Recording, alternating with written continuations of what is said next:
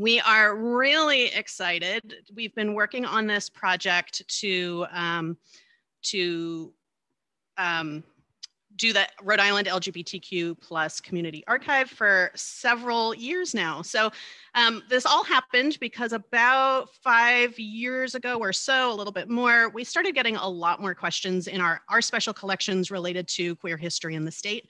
And we just realized, my colleagues and I realized that we had a few materials, but not all that many. And so we started looking around at what our colleagues at other libraries and archives had and trying to identify resources that we could send people to. And so we put together a research guide. And if you are in another library or institution that has materials, please let us know so we can make sure we add that to our research guide. But we realized that there was nobody sort of intentionally collecting LGBTQ history for our state. And we realized as a public library with our mission to really be supporting community archives work, that that was something that we could offer. So we were really excited to start putting together this plan. We pulled together an advisory group that started working about 2 years ago. The advisory group includes members from the LGBTQ plus community, and we'll show you their names in just a moment so you know who they are. But they have been instrumental in helping us think through exactly what this will look like. So our intention is that this really is a community archive project, so that we at PPL are not gatekeeping it, we're just facilitating it, we're hosting it, we're making it accessible to researchers. But what gets collected, how it gets described, how it's made accessible and to whom, all of that is really driven from these conversations we have with our advisory board, who are really highly participative. And so we really would love to hear from you about what it is you'd like to see. So really our goal is to collect the social, cultural, and political history of LGBTQ plus people in Rhode Island. And that could go back as far as the history of the state, really, or the colony, right? Because queer people have always been here. It's just making sure that their stories are uncovered and told. So some of that gets a little complicated when you're looking at the past and trying to say like, well, people didn't use necessarily the terms to identify themselves that we use now. How do we understand that history? How do we look at the gaps in historical knowledge and how can we sort of tell those stories? But also it's being really proactive about collecting contemporary history. So while people are still alive and have lived experience, that they can help us tell those stories. So it's really looking both at the past, what's available to be collected, but also thinking about what can we collect now. And that really has come, I think really visible to the community in the past several years as some of the original folks who were involved in the '76 Pride Parade have passed on, and, trying to ensure that we get some of those memories captured has been really important. So here is our list of community advisory members. I'm sure if you're familiar with Rhode Island, you recognize at least one or two people on this list. The fantastic thing about this list is it includes people as young as in their early 20s and as old as in their late 70s. It includes people from a wide variety of ethnic and racial backgrounds. It includes people from all different kinds of ways of identifying themselves in terms of gender and sexual identity. And also people who have held cultural heritage or history collecting experience, and some people who have experience as activists and organizers and other creative work, things like that. So we really tried to pull together a group of people who could think about this community archive from a lot of different angles to sort of bring a lot of different expertise to the table. And it has been a fantastic group of people to work with. And I have to say, during COVID, a real joy to be working on this project with them. So I'm going to share a couple of oral history recordings that came in the past year. These are just short clips from much longer oral history recordings. We're hoping to have them fully online by the end of the summer. We're working on some technical issues on our digital repository end to make that happen. But we have a collection of oral histories that were coordinated by Dr. Virginia Thomas, who was a scholar at Brown and has now moved on from Rhode Island, but has transitioned her oral history project to PPL's care. And so we'll do a couple of clips just to give you a sense of the kinds of recordings we have. Virginia's work really focused on social justice and civil rights, people working within that framework. So the first little clip we've got is from Rodney Davis, who is a very long time organizer for Rhode Island Pride, and I understand newly established Rhode Island Pride board member again, which I think is really exciting. So actually, I'm hoping I might need to stop sharing really quickly and make sure I reshare with the volume. Hold on, let me try that again. Okay. So once I press play, if somebody can just give me a, maybe Alex, if you can give me a thumbs up that you can hear it. If I actually sleep with a person, I could contract HIV. Am I okay with that? And how can I protect myself? And if I did become HIV positive, how would I live my life? To which HIV in time was not the issue. There's far more deadlier issues in our community than HIV. You know, systemic racism because of systems in place are that much more destructive to our community. And I had to address that because there were things in my community that didn't look like me. You know, I was one of the only out leaders of color. There was like a handful of us, and then just like everything. So short clip for a much longer interview from Rodney that is fantastic. Talks a lot about both the history of Rhode Island Pride as well as his experience growing up in Newport and living in Rhode Island as a gay man. The next interview clip is from Billy Menser-Ackerley, who was a participant in the very first Pride Parade in Rhode Island in 1976 and every single parade since. This was part of a great oral history recording where he talks quite a bit about the sort of the culture of the 1970s in Rhode Island, how a lot of gay organizing happened and who was instrumental in making that happen. This particular clip is really focused on how the first Pride Parade happened in 1976. So you'll hear basically there needed to be a legal case to ensure that people could have a parade, and that's what he's going to talk about. This is a slightly longer clip, but it's a pretty interesting story, and given that we're coming right up on the Pride Parade in a couple of weeks, thought it would be fun to share. In Rhode Island, because a lot of other cities were already celebrating Pride, such as Boston and New York City and San Francisco and different other, Washington, D.C., different other places. And so it was the bicentennial year, 1976.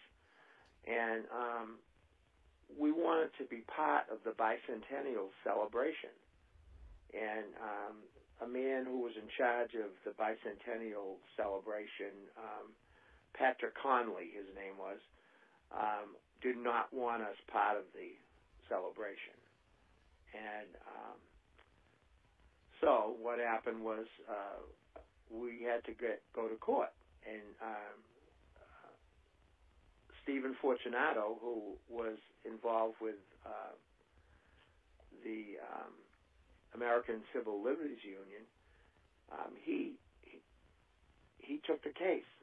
And he was a straight man, but he was for human rights for all people. And because of this, what happened was he took harassment.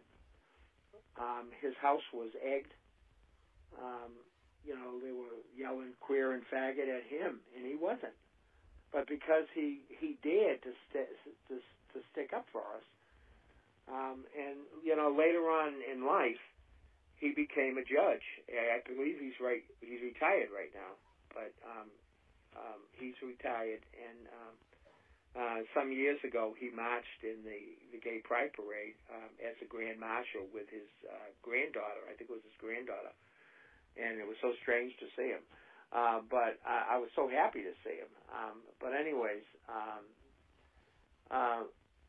so Joseph Gilbert went to court, and he went with Ray LaRiviere, who actually was my partner, and he took along Belle Pellegrino, because they wanted to have a woman represented also. And a man, and so there was a court case, and they filed first for a parade permit, and they were denied, and that's when they took it to court.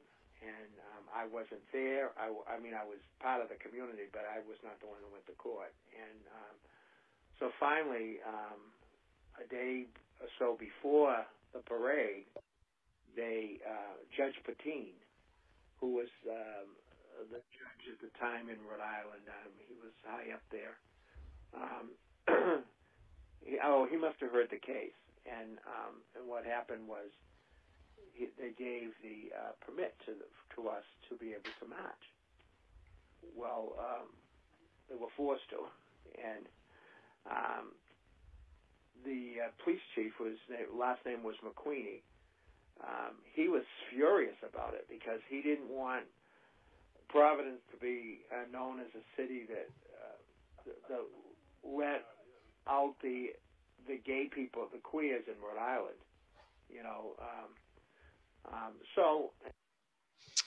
So the rest of that oral history interview is amazing. Billy talks a lot about what it was like to actually march in the parade, what that experience felt like, you know, both from somebody who was involved in organizing it, but also like on the street, what the energy felt like. So really amazing interview to hear in its full length. And the next clip I've got is from an oral history with Reverend Dr. Gwendolyn Howard, who has been working in civil rights for the LGBTQ community in Rhode Island for decades, and has been working specifically on issues related to trans rights.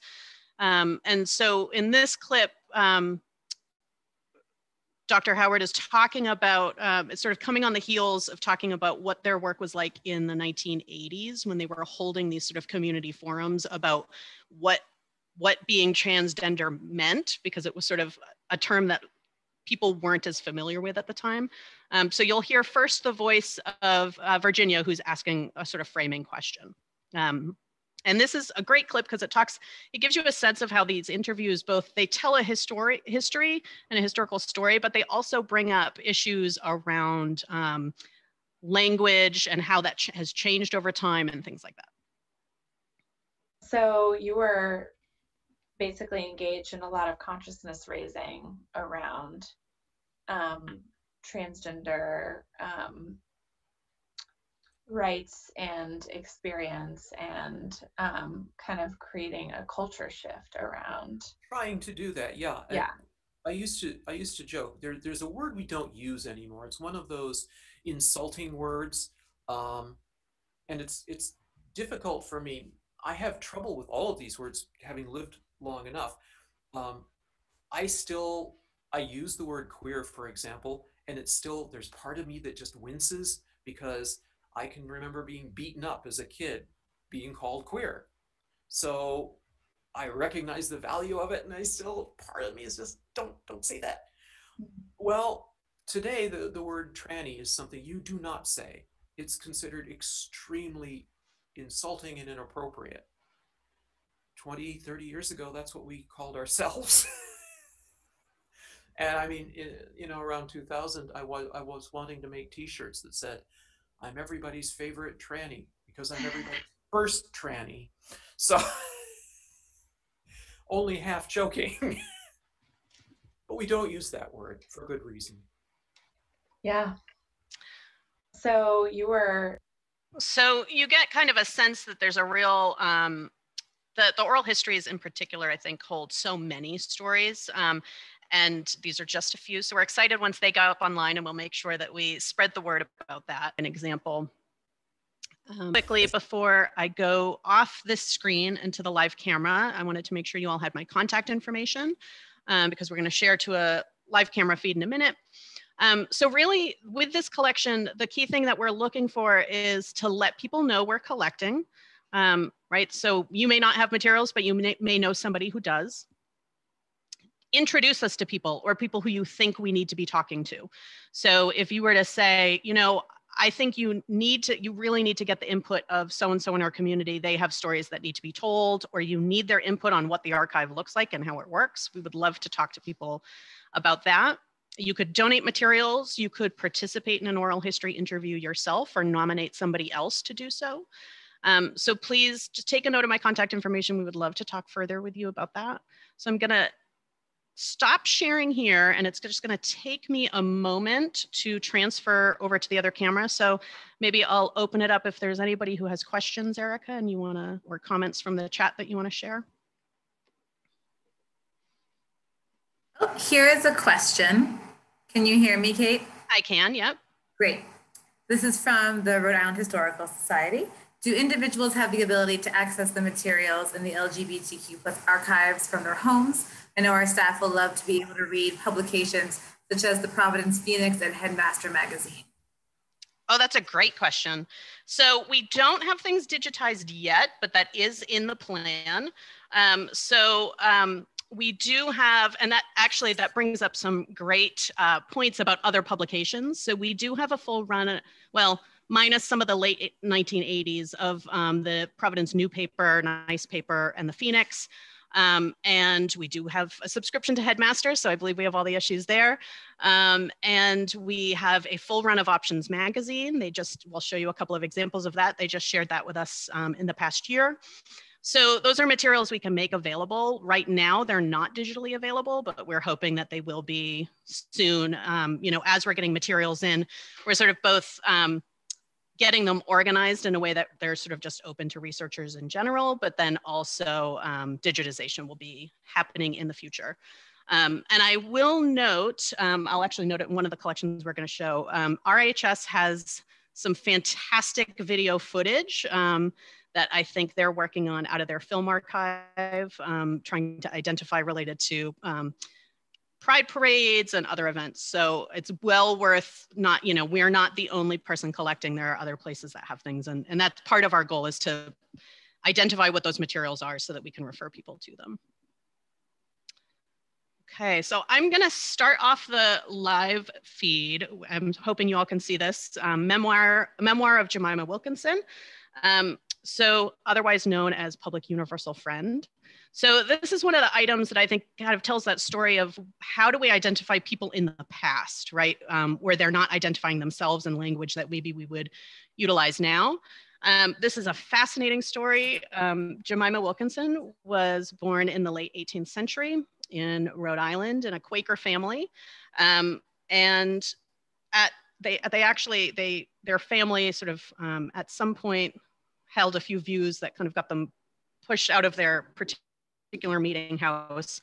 And in 1776, Jemima Wilkinson had a fever. It's unclear what her illness was, but she did go into a fever for about a week, unconscious. And when she was recovered from her illness, woke up and said, "I've had a holy vision and I'm no longer male or female, and I'm to be known forward as Public Universal Friend." And so this fascinating story of somebody who's gender non-binary in 1776. And what's really interesting is when you look at contemporary sort of descriptions about Public Universal Friend, they're sort of viewed as an eccentric character, but not threatening in any way. Nobody seems particularly worried about them, just they're quite eccentric. Public Universal Friend ended up starting sort of a religious community called the Universal Friends. They started first at a farm in southern Rhode Island. They had a benefactor who allowed them and their followers to live on this farm. It was very similar in some ways to the sort of standard parts of Quaker faith, with some exceptions that included lifelong chastity, and also most of the female followers dressed as men. So sort of this really interesting kind of take on sexuality and gender. At a certain point, the community purchased land in upstate New York. And the story goes that Public Universal Friend led this sort of troop of community members on a white horse at the front of the sort of parade of followers on a white horse out to Western New York. The story gets a little weird by the end of their life because they essentially are a messianic figure for followers in their religious community. There's some potential issues around sort of financially skimming from their followers. So it becomes sort of a strange cult history. But it is a really fascinating story, I think, of somebody in the 18th century who is really pushing what we think of as what would have been, I think we assume there are really strict gender norms at that time, but in fact, I think it's a lot more fluid than probably any of us maybe realize. So really fascinating story. And these are the kinds of stories that I think we're hoping to kind of uncover, which again, it's those sort of ideas of maybe people who wouldn't identify with terms, or maybe there just wasn't at the time even still the same understanding of gender and sexual relationships that we have now. So identifying what those stories might be. Really worth researching. Public Universal Friend online. Fascinating story. So I'm going to show you, this is one of my favorite photographs in our recent acquisitions. So this is a photograph of Frances Renaud. Frances Renaud was a very famous, nationally and internationally to some acclaim, female impersonator from the 1920s, really up through the 1940s was the primary part of their career. Frances Renaud was their stage name. They were born Anthony Auriemma in Naples, Italy. And when Anthony was 8, the Auriemma family moved to Providence, Rhode Island as part of the Italian immigrant history of our city. Anthony's father worked in the jewelry district in downtown Providence. And as early as the 1910s, so probably around 1916, 17, Anthony was performing as Auriemma in Providence Vaudeville. So in Providence Theaters downtown, doing an act that included, they were a very well regarded soprano singer, and also doing female impersonation. They moved to New York and changed their stage name to Frances Renaud, performed under Frances Renaud for the rest of their career. And one of the things they were really well known for, especially during the Depression era, was these fantastic costumes. This photograph, I think, is really an amazing example of these costumes. That headpiece looks like it is incredibly heavy and just absolutely over the top with the Afghan hounds. But one of the things they would advertise in the newspapers when Frances Renaud was performing was that their really extravagant wardrobe would be on display in the theater foyer for guests to take a look at. And it was advertised as, worth $5,000, which at the time, was an exorbitant amount of money during the Depression, especially to spend on clothing. So really interesting story that sort of has its roots in Rhode Island and Rhode Island theater performance, but with this sort of national reputation. So this is just such an over-the-top costume. It's my favorite. So I mentioned one of the collections that we recently took in was a full run of Options magazine. So it actually goes back to 1983, but here's a couple of examples of sort of how the format changed over time. So early on, it was just a 4-pager, really like on mimeograph sheets,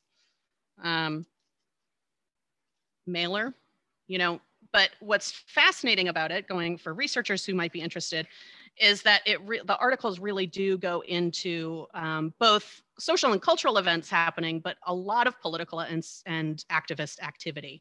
So it's giving a lot of really interesting detail. In this particular case, 1986, talking about nursing, a nurse's involvement in Project AIDS, which is now AIDS Project Rhode Island, whose records we recently received. And talking specifically about how, concerns at the time that there was no sort of organized way for caregiving for people who were suffering from HIV and AIDS. So it really, like, that caregiving effort was coming out of a group of public health volunteers, as well as from within the LGBTQ community themselves, raising funds, doing the caregiving. So this article kind of goes into much greater detail about that and how somebody could get trained to be a volunteer with the project. Within a year, so here's 1987, you can see the format gets a little bit more robust. So you can see this is, I think it's about an 8-page mailer. The printing quality goes up.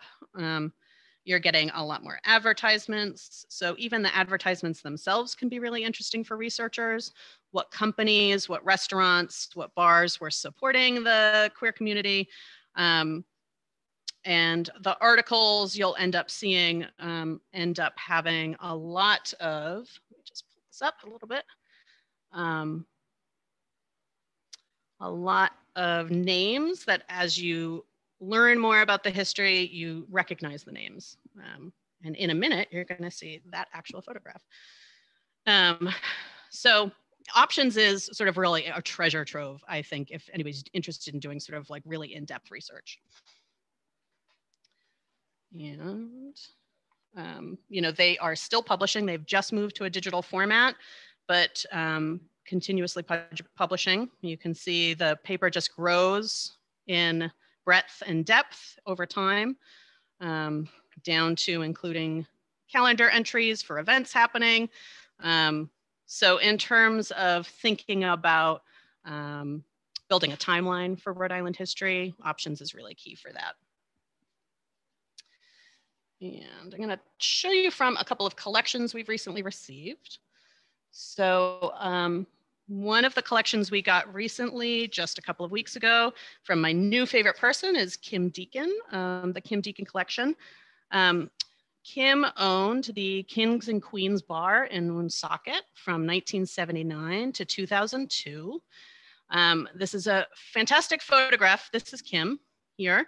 And in it, she is celebrating the birthday of Rita Poe, who is here. I think it was Rita's 80th birthday, if I remember the description correctly.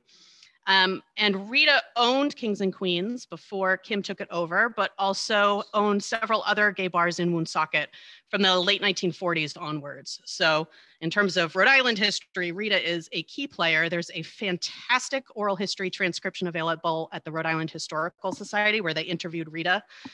So highly recommend asking them to make that available. It's a really good read.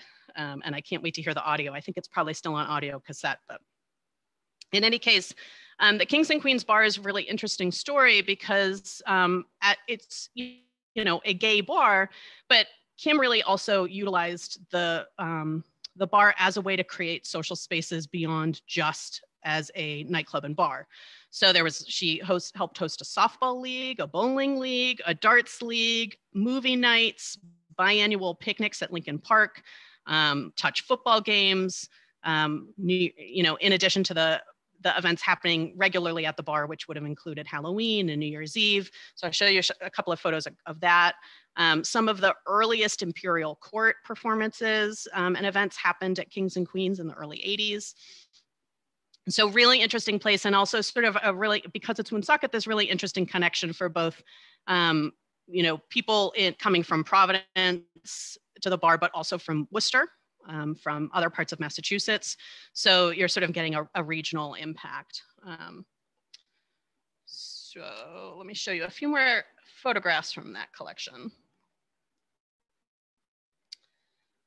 So this photograph is of a performer named Ricky Raquel, who performed, this is circa 1974, who performed at a bar called Coffee's on Route 146 in Rhode Island.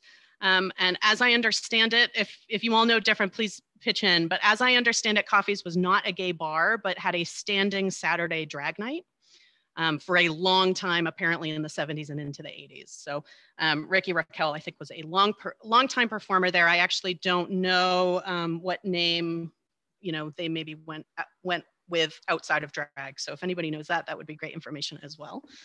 I am really into this Dolly Parton style 1970s wig. Fantastically huge. We do have a lot of interest actually in drag history. That's been coming up a lot. So let me zoom in. This is a smaller image.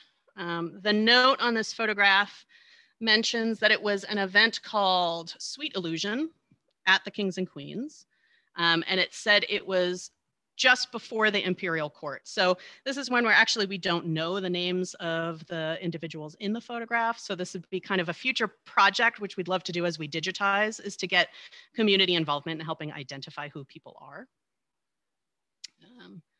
I'm imagining they're doing some sort of dance line. I'm not sure, but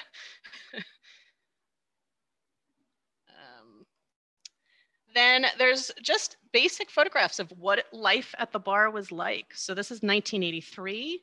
I find this to be really sentimental, this photograph, right? This idea that just being able to dance with somebody of the same sex in a space was really revolutionary, was really risky in some places.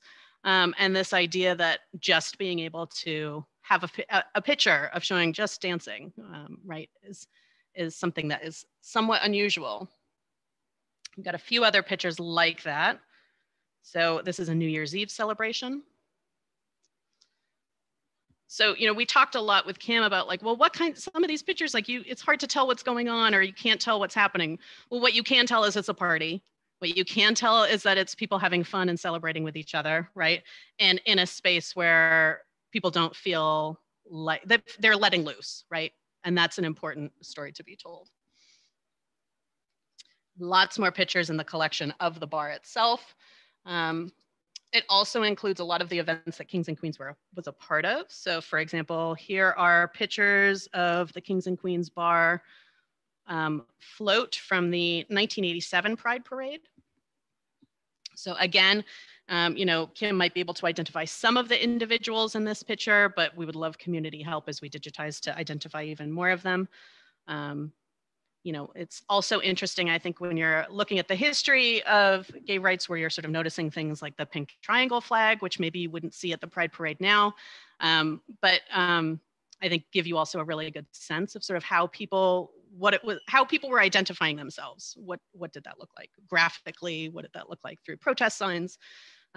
So Kim's collection is a treasure trove. Not only that, Kim is an absolute joy to talk to. I think we need to have her record some of her stories because she is the world's best storyteller.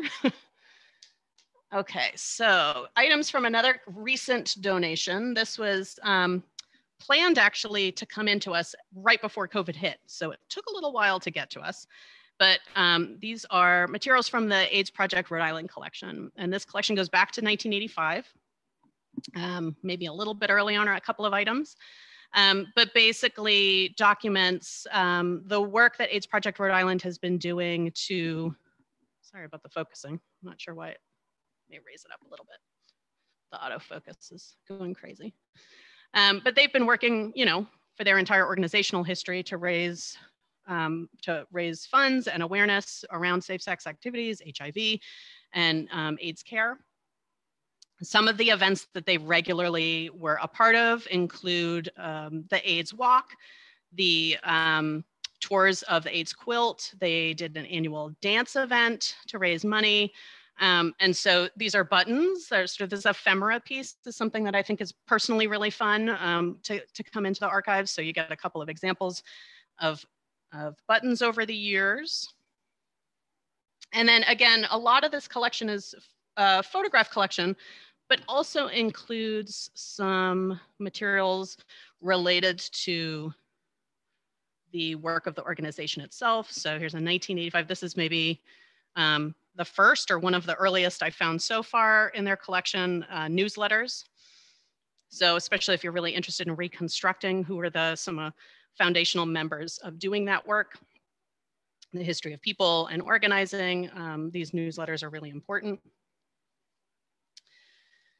I mentioned that in that options magazine, some of the pictures related to the Pride Parade for 1987. And interestingly enough, I didn't realize until I actually pulled these today, but both of these original photos were reproduced in that options magazine. So sort of nice to see that we actually have both of the originals as well.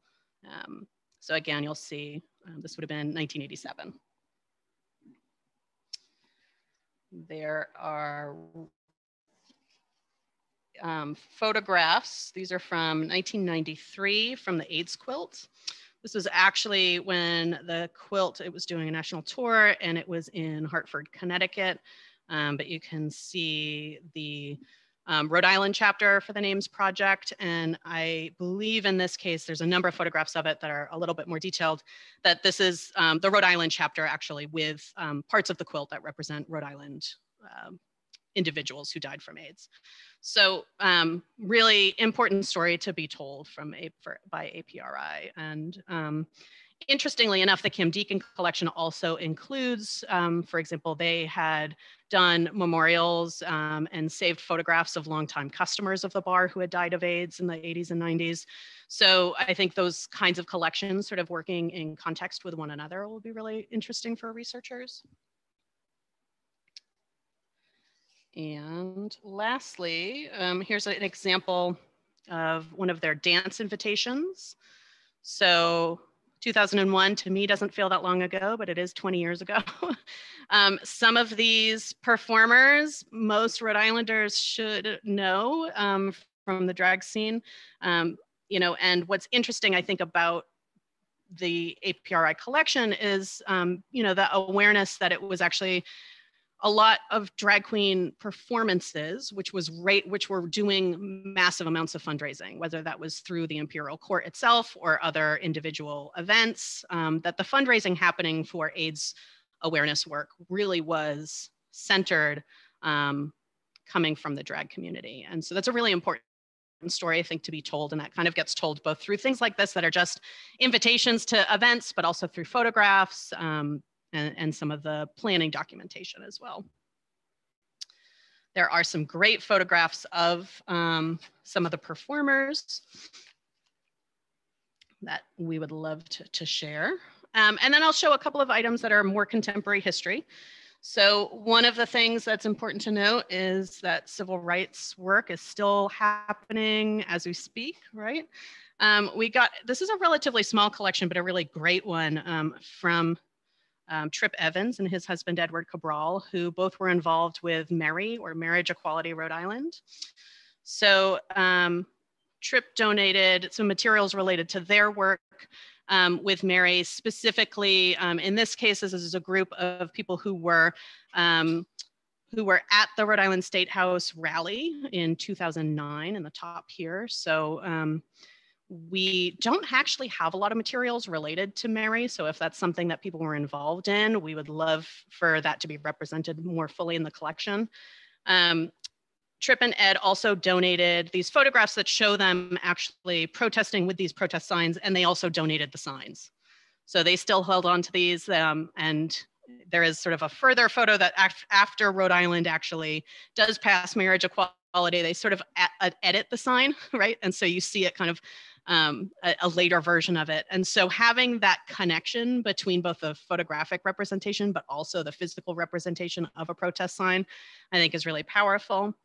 Another example of ephemera that came from Trip, and this was a Rhode Island artist, but neither of us could remember who the printer was. So if anybody remembers who made these posters and t-shirts, we would love to make sure that gets documented.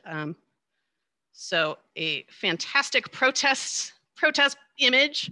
I think, you know, in this case, it's a t-shirt, but it was also printed as a poster. MJ, if you're on here, you may actually know who printed that. So again, things like that, which are kind of much more ephemeral, you know, we would love to sort of make sure are represented. And thinking of protest work and more contemporary history, we also are taking in things that are happening, very contemporary history. So this was a sign that was printed at AS 220 by Stages of Freedom for the Black Lives Matter protests and marches last summer.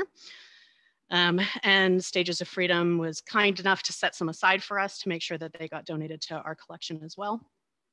So we're really sort of thinking about both what happened in the past, but also what's happening right now, and how do we make sure that we're actively collecting. And so I'm going to open it up for questions or ideas, suggestions, comments. It's been a really fun project to be involved in, and people have been generous and kind and really lovely. And so it's been really joyful. That was fabulous. Thanks. Thanks. It's nice to see you, Jody.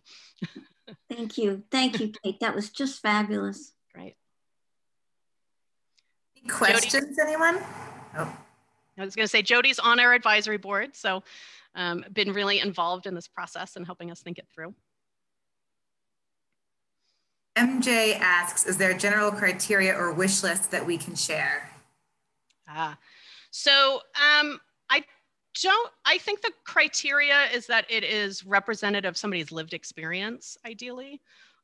So, you know, we would certainly not turn our nose up at, like, you know, a state report or something like that, but really thinking about the work of, or the lived experience of people on the ground, versus maybe, like, you know, well, we wouldn't take in legislative records anyway. Those would be at the state archives or library. But, you know, I think thinking of things that really represent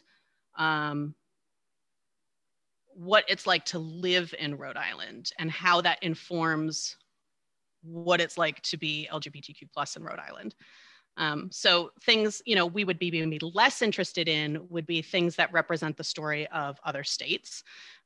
We would be less interested in the records that it's like, you know, I'm trying to think, the business records of somebody who happens to be gay, but don't necessarily tell the story of what it's like to have been gay in Rhode Island, right? So it's really thinking about something that informs what that lived experience is like.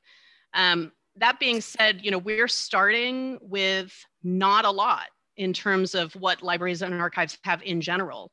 So the idea that, like, a flyer for an event or a postcard from a party that you attended, that's sitting in a desk drawer somewhere, literally might be the only place that that event was recorded. And so that one poster or that one postcard then becomes really important from a historical artifact perspective.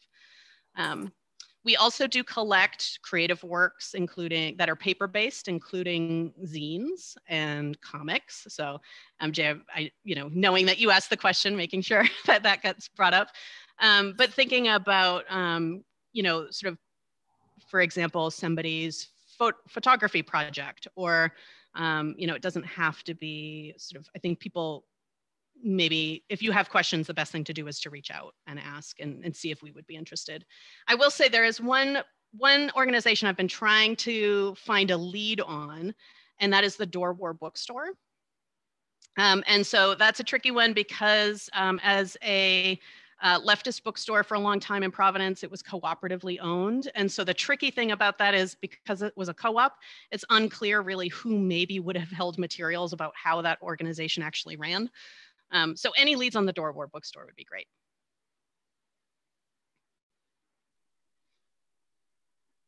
Jody says, I reached out to both folks who work there and no luck, who work there with no luck.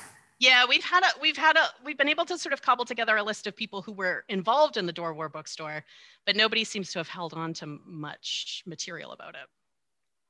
And then Matthew shared the link to Lady Fingers Letterpress. Oh, was that who did the Blows the t-shirt design? Okay, I know Lady Fingers, so I'll check with them. Thank you.